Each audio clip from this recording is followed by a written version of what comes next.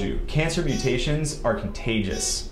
My name is Michael McGuire. I'm a fourth-year graduate student in the cancer biology program.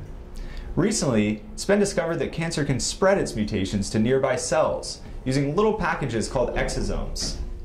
Since I started grad school, I've been interested in how cancer can shape its environment in order to sustain its growth. Just like people turning on air conditioning, cancer likes to adjust its surroundings to just the right amount, but it requires help from nearby cells to do so. By studying what happens when cancer's cellular neighbors uptake its mutations, we hope to explain how cancer so perfectly calibrates its environmental thermostat. After delivering mutations to supporting cells commonly intermingled within cancer, we observed it causes them to induce inflammation, which creates a comfortable atmosphere that allows cancer to grow and spread.